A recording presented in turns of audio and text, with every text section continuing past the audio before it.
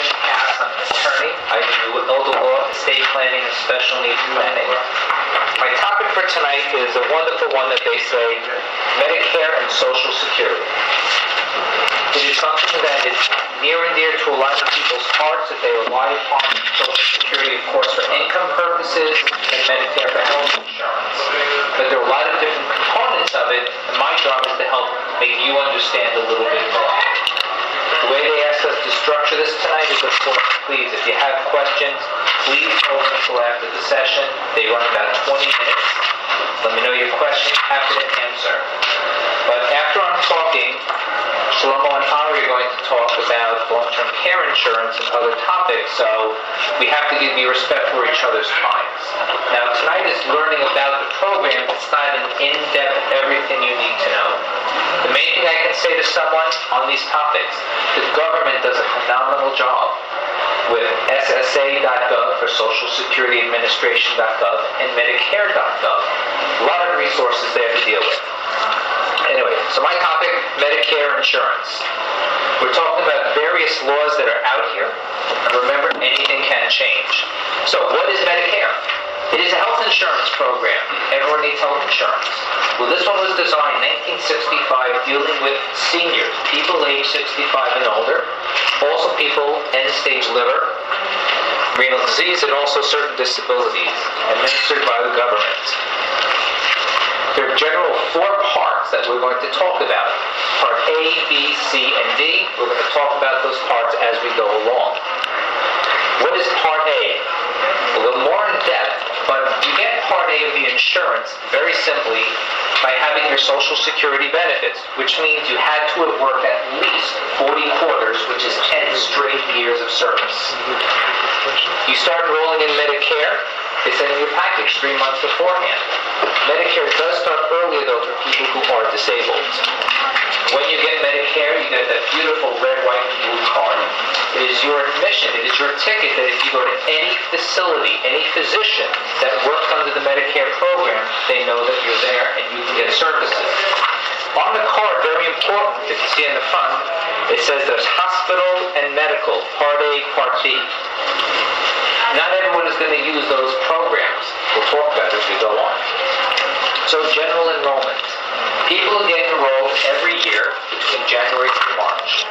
The coverage is effective of July 1. It's the general enrollment so you can be on Medicare into the future year when you're age 65 and older. There are penalties that if someone chooses not to apply when they're supposed to, the actual cost for being on Medicare can go higher than what you normally would pay. So what does it cover? Let's talk about Part A and Part B. Part A, the easiest way to say it, is your intensive hospitalization and nursing home care, rehabilitative care. I'll go more into that in a little bit. But 1, inpatient. You get ill, you go into a hospital. There has to be something called the spell of illness. You're in the facility, it may be emergency room, you may be admitted to the facility, you may be there for observation status, and it's very important to understand the differences. But when you go in, Medicare is going to cover you, and there are various periods. The day 1 to 60, 60 to 90, and 60 reserve days. Talk a little bit more in the future. Skilled nursing care. People go, this is great. Medicare covers skilled nursing care. But the problem is, people do not always understand that Medicare is not Medicaid. Medicare is designed for primary coverage, rehabilitative coverage, and is limited. Medicaid is designed for long-term skilled and custodial care. There's another seminar going on at this time on those topics, and in the next session, if you want, we'll learn about the Medicaid program. We're here, we're learning about Medicare. But at most, in a skilled nursing facility, you have up to 100 days of coverage. We'll go into a little bit more. There's limited home health services when there is a skilled care component with it. There is hospice, there is blood, and there are benefit periods. So say before you walk into a hospital, there's an initial 60-day period, and you're paying a deductible, $1,260. That is a one-time fee to cover those 60 days. But when you're covering those days. The question is who's going to cover it, and we'll talk in a little bit about supplemental Medicare insurances. Now, if you're in the hospital, we see day 1 to 60, it's one deductible. But if you're staying from after day 60, day 61 to 90, it's costing you $315 a day. If you've exhausted the first 90 and you go to days 91 to 150, that's called a reserve day. Important distinction that people don't always realize from it. The day 1 to 60 and 61 to 90, these can always regenerate. That if you're out of hospital, you're out of a nursing facility for a minimum of 60 days, and then you go back to a hospital, you can regenerate back to day 1 if you go back to a hospital. But the lifetime reserve days, you get 60 for your lifetime. You use it, you never get it back. And the only time you can tap into your reserve days is if you've exceeded the 90. Who's going to cover these costs? That's Medicare supplemental insurance. Hang on a little bit in the program. To get into the nursing home coverage, it's not an automatic. People presume because it's there under Medicare Part A that you automatically get the skilled nursing home coverage. It's not true. You have to have what's called a minimum 3-day hospitalization in order to have coverage in a facility. And when you leave the hospital, you need to have some level of skilled care. It could be nursing coverage. It could be therapeutic, such as occupational therapy, physical therapy, speech therapy. You could have a feeding tube, but some level of skilled care in order to get Medicare to cover you. And at any point during those 100 days, Medicare can terminate if you do not need the skilled care services any longer. What's covered in a skilled nursing facility? As you might guess, the room, the board, meals, all the fun activities that you can go to, your medications, social services, and dietary. How much do you pay? Well, the first 20 days you pay nothing under the Medicare system as long as you need the level of services that Medicare requires. Days 21 to 100, it's $157.50 per day, which is $12,600 for a spell of illness. Who covers it? Medicare supplemental insurance will be there in a few minutes. After day 100, if you did receive all 100 days, then you're on private pay. Or you're going to be under Medicaid or long-term care insurance. Because remember, Medicare is not long-term care. 5 conditions for home care. Everyone assumes Medicare is going to be the long-term care coverage. It's not true. To get your Medicare home care, you have to be homebound. You have to have skilled care needs on intermittent basis. Not full-time, but intermittent. It has to be under a care plan, under a doctor. You have to actually see the physician. One vendor I met earlier tonight, for the Queens County area, they're starting up this whole thing of physicians' home services. Wonderful in this day and age because most physicians want you to come into their office. They're starting up through the Parker Institute where the physicians will now go out and see people in the community, sort of like the days of old. Phenomenal to happen, but there is some level of home care in the community. It is not full. That it continues on and on. It has to be reviewed every 60 days. So there's a little bit of home care. Now, Medicare Part B. A, as we said, was hospitalization, nursing facility for the most part. Part B, most people know about it for physician services, doctor services.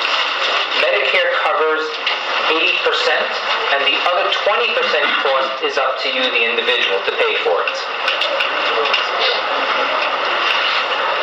There's outpatient medical and surgical services and supplies. There is some level of home care, the same way you had it with Medicare Part A. There's durable medical equipment, and there's some other basics such as laboratory services, dialysis, diabetes supplies. This is becoming bigger and bigger within the Medicare world, picking up these charges at this point. Medicare Part B also has some level of preventive services. And by the way, all of these slides, if anyone would like a copy of it, talk to me afterward, give me your email address, I'll email it to you. You know, this is all available from the Medicare website. the Social Security website. Nothing to hide, nothing that's proprietary. This is just telling you about what our government provides at this point. But there is some already preventive services. What is not, though, covered by Medicare Part A and B? Very simple. I bolded it in red. Long-term custodial care. If you're thinking Medicare is going to cover you when you're in a home situation, the aid that comes in for 8 hours a day, home living, 24/7, it's not Medicare. If you think Medicare is going to cover you long-term in a nursing facility, that's not the program for you. That's Medicaid, private pay, or long-term care insurance. Also not covered, routine dental care, dentures, cosmetic, acupuncture, hearing aids and exams for fitting hearing aids, and other things. The Medicare website tells you a lot more. How do you pay for Part B services? Because Part A is covered. Part B says you have a deductible, $147 a year, just to start the coverage of the physicians. You have to meet the deductible. And 20%, as I said before. But in addition to that, there is a monthly fee to get onto the Medicare program. That monthly amount is based upon your income. The chart that we have listed here, it depends if you're single or you're filing a joint tax return. And the contribution that you pay per month, which is all the way on the right side, it increases as, of course, your income increases. When they started doing this based upon your income, as opposed to just a flat amount per person, there was a big uproar in the community by people who had higher levels of income. But if you look at the difference between someone who is less than $85,000 at $104 and someone who's making over $214,000 as a single and it's $335, less than $250 difference. It is not that greater amount of income to be paying on a monthly basis when you consider the level of income that's coming in. But it is an extra cost that people have to be aware as they get into this.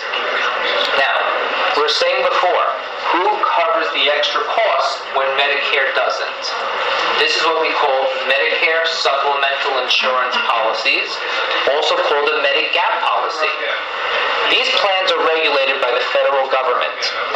As a government regulation, they set down the terms. So if you wanted a Plan C, you can now go to Blue Cross Blue Shield. You can go to AARP. You can go to GHI.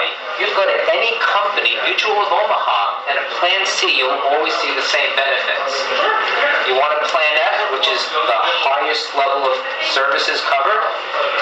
Any company you go to, Plan F is always the same. But now, as a consumer, you're able to shop by cost. So my father, where he lives down in Florida, the least expensive one out there, New York and Florida, is AARP. In New York, they're about $261 a month. When I mentioned that to my father, he was talking with his physicians, and they said, if you take AARP, we're not going to accept you as a patient. And I go, how can they do that? Why? Because down in Florida, the doctors have to fill out the extra paperwork. And they weren't willing to do it, but they were willing to do it if you went to Blue Cross Blue Shield or some of the other providers. So when you go out and you're shopping, it's not just dollars and cents to you always. You may actually want to talk with the physicians you deal with because they may have issues. As an attorney, I go, I don't care if they have an issue. You buy whatever you want. And if you need to do it based upon your income and what you can afford, that's what you do. They're required to do this. But we can't force anyone to take anyone under Medicare or supplemental insurance. The plans vary. As we said, there are standardized contracts. And Medicare supplemental insurance plans do not work with Medicare Advantage plans. Remember, we're talking about Medicare Part A, the hospitalization and the nursing facility. Part B, mostly the physician services. We're going to get a little bit about Part D, which is prescription drug coverage. But there's also Medicare Part C, which is the Advantage plan. This is just a sample chart of the Medigap plans that are available through the federal government. And if you notice by the check marks, not every plan covers everything. So you want to have the most coverage? Look at the line of Plan F. There's a check mark up and down the line. You can most coverage. There's a high deductible plan for people who are willing to pay a little bit more for their policy. But you can do this, as I say, based upon what services you believe that you need and how much you want to be covered. Medicare Advantage plans, the Part C. This is run by private companies that are trying to have you like an HMO or a PPO. The concept is you're part of a network. You're going to receive services through their doctors, through their hospitals. You're going to have rehab in their facilities. And it's not going to be the open market as if you were in traditional Medicare with Part A and Part B. Very important distinction, especially for people who travel, solely because once you leave New York with an HMO or a PPO and you get ill, just you cross the bridge to New Jersey, you can have your emergency services if you go to a hospital, to an emergency room. But if you need simple blood work, don't walk into a doctor's office there and expect Medicare to cover the same way as they will if you have traditional Medicare Part A and Part B.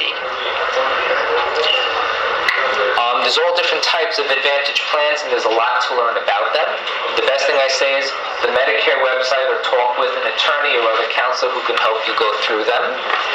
There are still costs like the Medicare Part B premium. There are also monthly premiums. There are also premiums at the physicians you go to.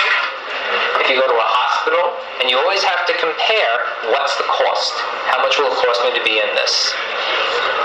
You can always switch between plans, and I'm just jumping a few because timing-wise, I have to finish by a certain time because we need to keep this moving for everyone. But you can switch plans. If you don't like one Advantage plan, you can switch. There's enrollment periods, and you can drop it if you want. We spoke about a little bit of the prescription drug program, where Medicare is finally coming in. Now, Social Security basics. Most people are going to get onto Social Security because they worked or they have a spouse that worked. Your eligibility is based upon having at least 40 quarters of work for full benefits. 40 quarters is 10 years. And your amount that you're receiving is based upon the last 35 years, the highest earning years of work. So people say, I'm going to retire early, without realizing that their salary could continue to increase over time. They could be hurting themselves by stopping work early. And this is a lot of people in civil service that say, I'll go work some other trade or some other job, because they're basing it on Social Security from years before when they had their highest earnings, which is horrible. To get to full retirement, it's based upon your age. At this point, we're looking from people born in 43 and beyond who are at 66 years old, and it keeps going higher and higher to people born in 1960 and later who start only getting it at age 67. There is early retirement, though, age 62. Full retirement is the 66 or 67. Used to be 65 for everyone. What happens if you stop working before 62? As I was saying beforehand, you may not be able to get benefits, but it may not grow because it's based upon the average of the 35 years. We give a sample of earnings. What's the benefit of waiting? Real important when people are thinking about, do I take Social Security early or not? Just look at the column on the left side. If you were taking it at age 67, because you waited a year, you get an 8% increase in your monthly payment. And see how it increases if you wait up to age 70, and the same on the right side, age 67. Why would someone delay? It could be because they're still working, and they believe that they're healthy enough that it makes sense not to take it up front, but to wait a little bit longer. And for those people, they're going to see a great increase in their Social Security checks. Big difference if you're looking at the ages. If you took it at age 62, one person could get $750, waiting to 66, $1,000, waiting to 70, $1,320. Big difference, $600. But you have to realize also, it's 8 years. If in your family there is something where it could cause an issue with longevity, then this may not be the right thing for you to do, to wait.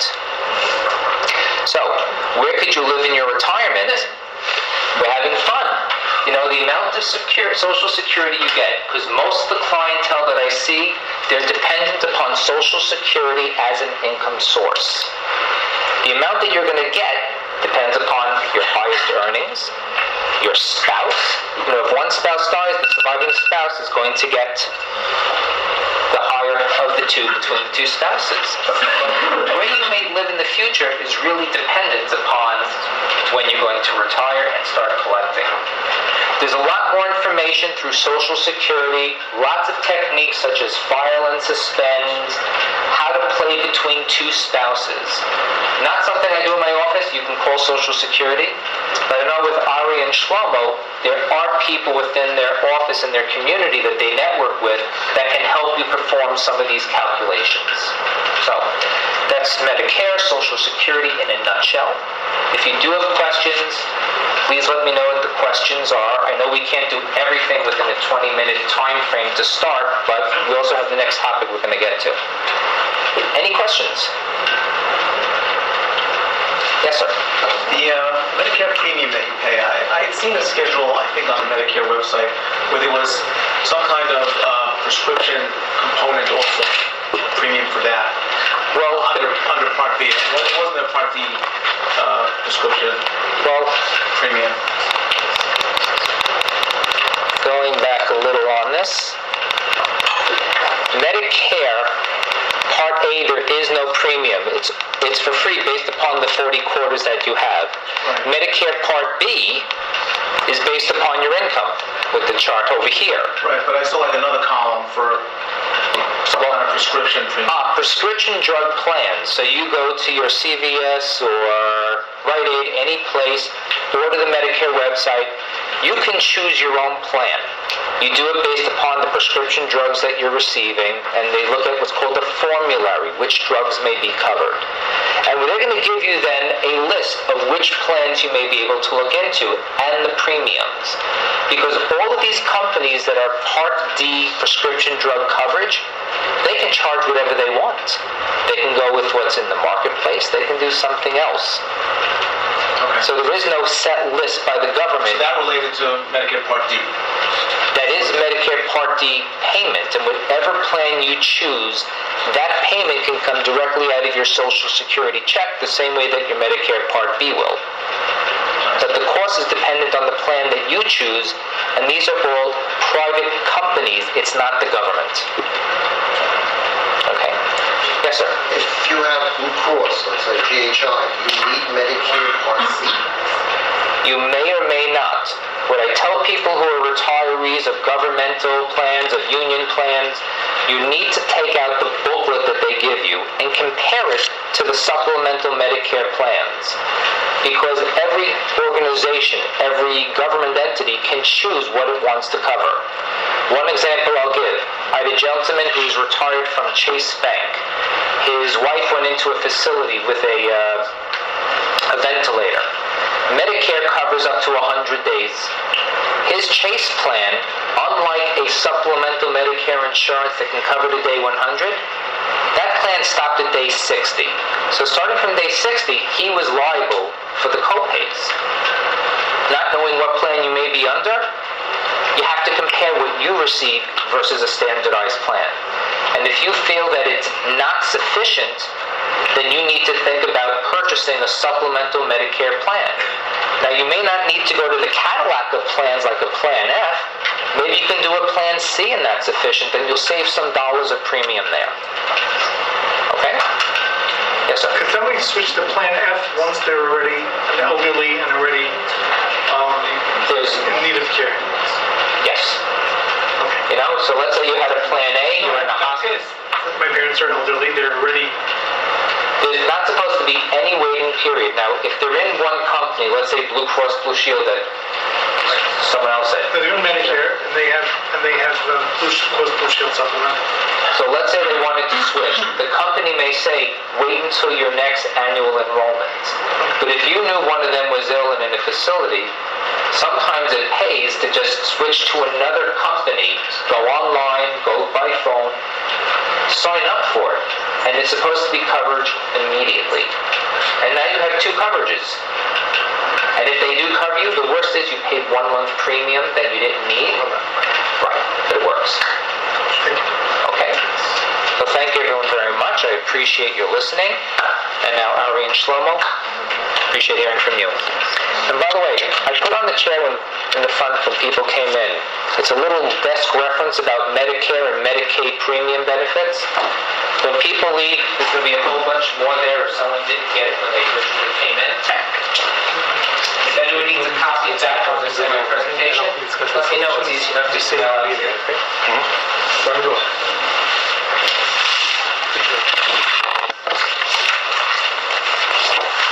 Thank you, Stephen.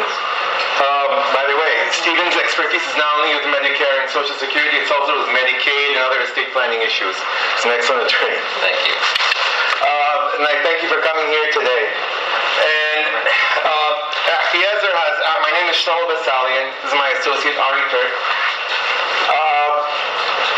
Achiezer asked us to speak about the topic of retirement planning and eldercare planning today. And we thought we'd discuss some of the challenges facing retirees today. So I want to see, getting your input. What do you guys think, retirees, what are some of the challenges they face? Anybody? Come on, guys, you gotta wake up here. What do you think? What do you think are some challenges retirees are facing today with retirement, when it comes to retirement? Having enough money. Very good. Having enough money. Anything else? Anybody? Yes, protecting their assets as much as they can. Very good. Themselves and for their children. Protecting their assets as much as they can, and also to leave it for the children. Anything else? Anyone else? Any other ideas? So basically, we've kind of put it into 5 main challenges that retirees face when it comes to retirement. And I'm going to discuss these 5 main challenges with you. And my associate Ari is going to offer some solutions to these challenges.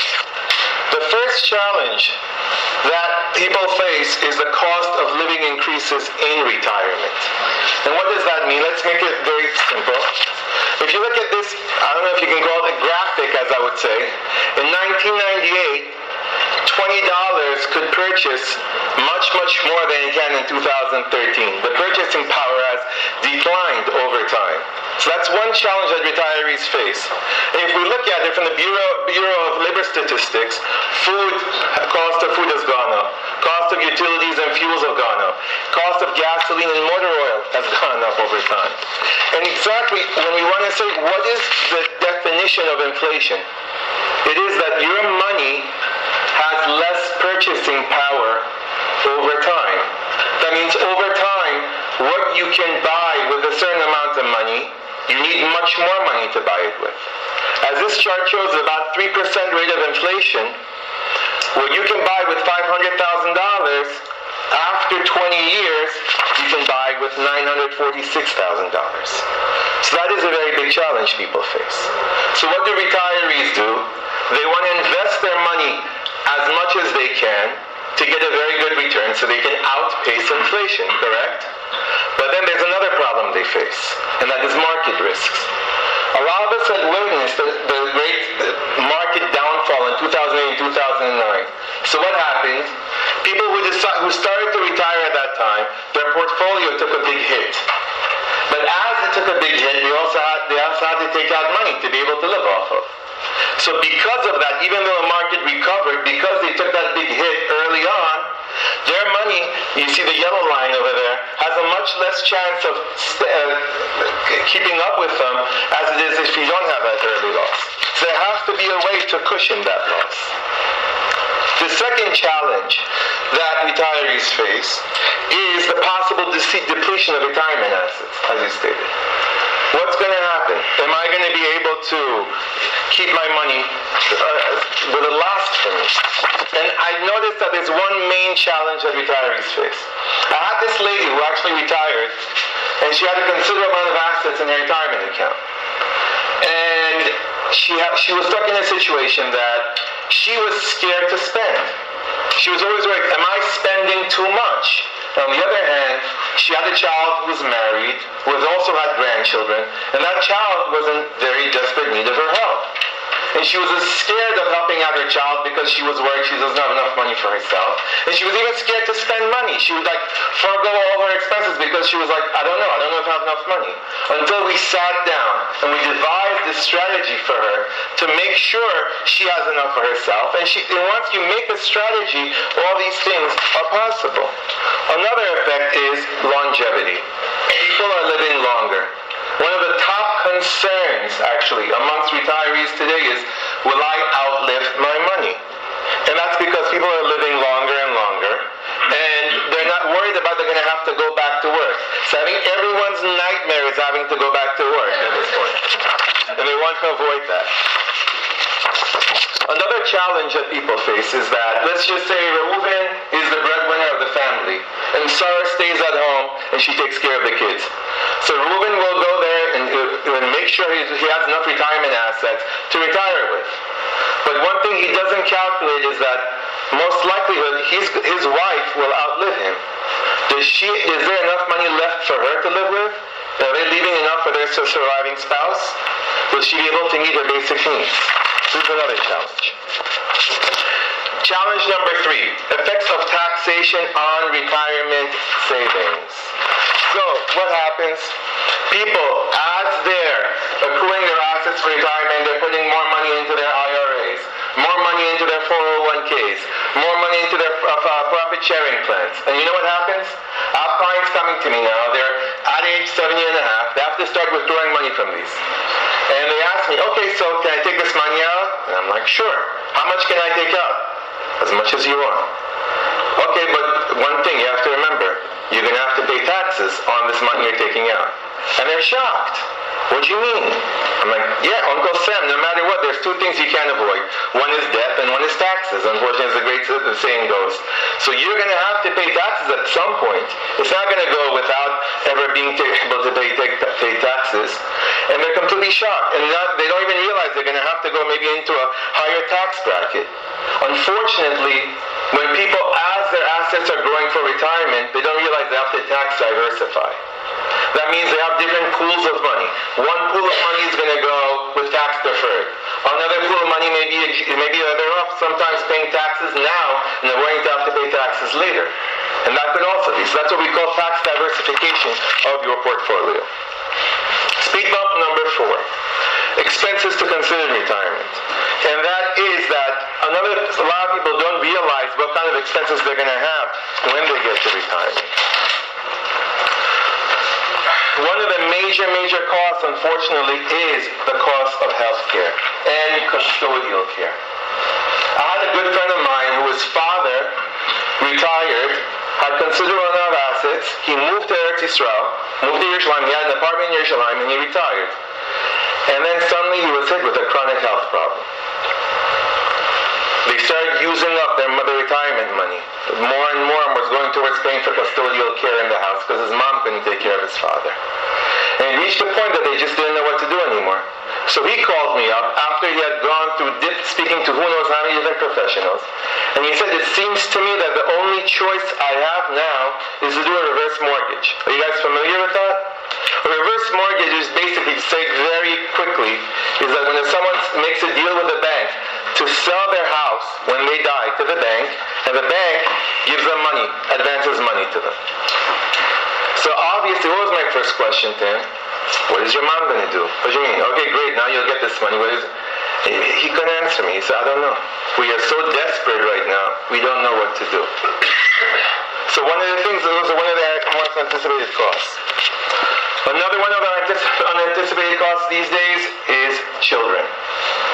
30 years ago, it wasn't, the grown children weren't so much responsibility of parents, but today, unfortunately, they become more and more a responsibility of parents to take care of children where they think they don't need to take care of them anymore. And that, unfortunately, still exists today. And challenge number 5, expectations versus reality. Most people think that the blue line will be my expenses before retirement, the orange bar is going to be my expenses after retirement. Reality, It seems that most people, they want to have a living lifestyle. And as you can see, the blue line is showing the anticipated expenses, and the orange line shows the reality, what it is.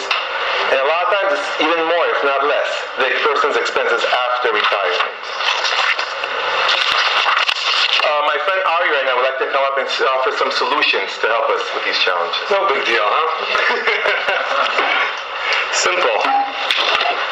Win the lottery. Okay, so let's run through these problems. Hi, I'm Ari. So and I work together. We're financial services, so we try to help people prepare for retirement. The idea is that you work your whole life, so when you retire, you're supposed to be able to sit at home, play with your grandchildren, and enjoy your life. So we like to help people do that. So let me just quickly go through the problems, and I'll show you how. And now it's very important to establish what we're going to discuss here are very general ideas of how to deal with these problems. Obviously, every single person needs a customized solution. So the problems were, number one, increases. Inflation and market risk. Number two, running through your money too quickly. I know when Shlomo asked people, that was the first thing someone mentioned. They don't have enough money for retirement. That seems to be the biggest problem. Number three is taxes, making sure that you properly handle your tax-deferred vehicles that you had at work, your 401k, 403b. Unexpected expenses and reality. So let's talk about the solutions. So the first solution is optimizing your retirement portfolio. What does that mean? Many people I meet today in the demographic between 55, 60, 70 are extremely conservative with their retirement money. And the reason is because they need it. They save money and they need the money. And so they're leaving a tremendous amount of their money in a safe place, which is very safe as if you need the money tomorrow. But as we discussed with inflation, it carries a tremendous risk. If a person's going to retire, I spoke to someone recently once who retired at 62. And as someone pointed out, people could live well up to 90. That's 30 years. So the fact of not being able to, excuse me, catching up myself. So optimizing your portfolio means understanding what you're looking to accomplish, separating the goals of the next 10 years, the next 20 years, the next 30 years, and creating a good portfolio. So that involves making sure that some of it's conservative and safe and some of it's taking risk. And as someone pointed out, risk is scary because of the fact that you could drop early on, and that could be very devastating. So part of the planning we do with people is creating types of insurance policies which allow people to invest in the market with principal protection. And that's something that cannot cover the scope of this conversation. Number two, minimizing income taxes. So a lot of people save money, and it's a great thing. I just put away $5,500 in my 401k this year. It's great. I'm single, so I'm in a very high tax bracket, so I got to save some of the money. The problem is that when you retire, so some different works have different rules, but let's say you have to take all your money out. So if you go ahead and save $500,000, $1 million and just pull it out, you have to do income taxes on the whole thing. So rule number one is you roll over your 401k into an individual retirement account, an IRA. And now you control it. When you have an IRA, it's your individual account. It's not your work anymore. You pick the funds, you pick everything, you decide everything, you withdraw it at a stable rate. Now, as Shlomo mentioned, part of that is also tax diversification. Today we're living in a historically low tax environment. In 20 years from now, with the debt as high as it is, and with the fact that we're historically low, most people consider the fact that taxes will considerably go up. Saving money in a tax-free bucket, which involves other strategies, is very important so that you have two. So for example, if someone needs to pull out $100,000 a year to live, and all of it's coming from a taxable account, that's not as advantageous as pulling 50 from a taxable account and 50 from a non-taxable account. So that's how a person would strategize as far as taxes is concerned. Now let's talk about longevity and how that affects. There's two areas where longevity affects people. Number one is running out of money. And number two is, it's a beautiful thing. People are living longer. And that's wonderful. But the problem is that people may be living longer with chronic conditions. And they may not be having the full quality of life. I know my grandmother, for example, is turned 92 recently. And she's been living in my home for 10 years on 24-hour care. She does not need medical care. She needs assistance with daily living. That's walking, eating, going to the bathroom. And so she has... So that's a very significant problem. That's what we refer to as unexpected costs in retirement. So other things go down like tuition, maybe some taxes, but medical expenses or expenses, I want to clearly establish, as like Stephen Kass said, Mr. Kass said there's Medicare, which think of it as like health insurance. Here, that's the next slide. Medicare, think of it as health insurance. Doctors, hospitals, skilled facilities. I'm talking about regular, old-fashioned frailty. If you're 90 years old, most people are frail. And frailty oftentimes comes with the need of assistance. And so therefore we need to analyze products that can help a person prepare. Why is that important? Because if you don't, you'll likely be spending all of your retirement income at that point on the care you need. My grandmother costs about $100,000 a year in the care, just to have 2 Hungarian aides that speak Hungarian and play Hungarian games with her and make her Hungarian food. That's what she likes, and therefore she has a product that provides for her to get the things she needs. That's what long-term care products do. It protects assets and income. So like we mentioned, we have a plan. We're going to have money in retirement, and that money is going to be set aside for food, utilities, things that we need. If we need to spend that on something else, how are we going to live? So a product of long-term care planning protects your assets and income. It also gives you quality and choice. My grandmother had an aide. She didn't like her.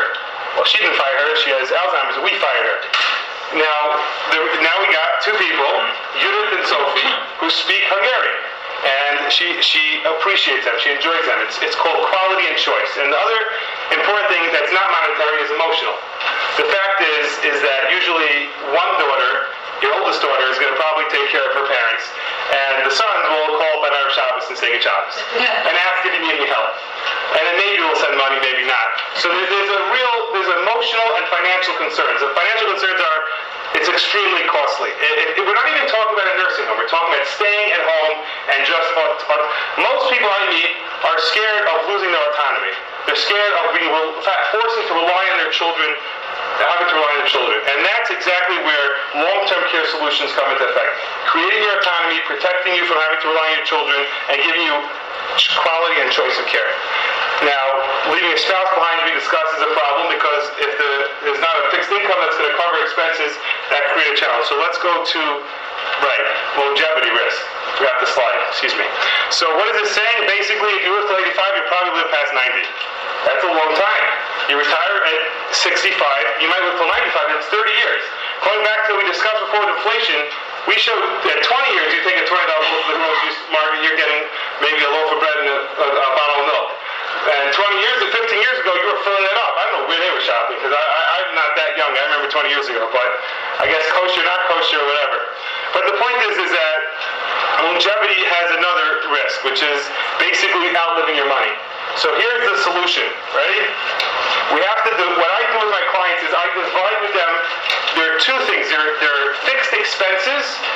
I'm talking things that they need to survive. Food, utilities, basic Shabbos, basic expenses.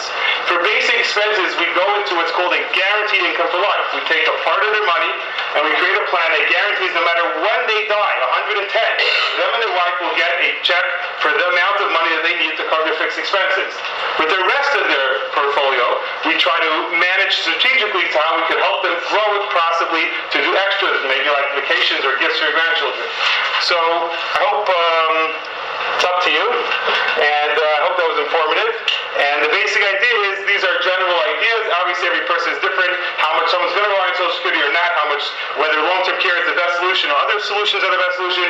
That's why we're all here together to create an open discussion to be able to help with whatever questions you have. I'm going to open the floor if anyone has any questions, and if I can't answer, I'm going to make Shlomo answer. Anyone have any questions? Yes. In terms of long-term care, I'm going to go into the next session at 7 o'clock to talk more about Medicaid. Yeah. But, isn't it generally like the goal to be able to qualify for Medicaid so as not to have to resort to, say, long-term care insurance? I'm going to let Stephen address that because he's handles that more. What are we trying to do? Well, I will tell you, as an elder law attorney, I've been doing this for over 21 years. Medicaid sometimes becomes the option when someone has failed to plan otherwise. That's the best way to say it. A lot of Medicaid situations are based upon people who come in and they realize that there is a higher cost of long-term care. They've decided, maybe at the last second, that they would like to preserve something for their children. But people don't come in at 60 years old and go, I'm nearing retirement at 65. How can I give away all my money right now so I can be ready for Medicaid when I'm 80? That's not what happens. And if you're saying, well, there's a 5-year rule, something you'll learn in the next session, I will say, where is the crystal ball that anyone has to tell you when to start your planning 5 years in advance? And Medicaid does not cover everything you may want. You're fighting with them sometimes. With an insurance product, your long-term care insurance, that could cover enough dollars per day to cover the living or a 24/7 stay, that's guaranteed. You know that's there as a benefit for you. Versus Medicaid, they may not feel that you need the same level of care. So Medicaid is not always, but that's something that we go through if someone feels it's appropriate for them. And asset protection-wise, don't always expect to save 100% of your assets. It depends what your situation is. Right.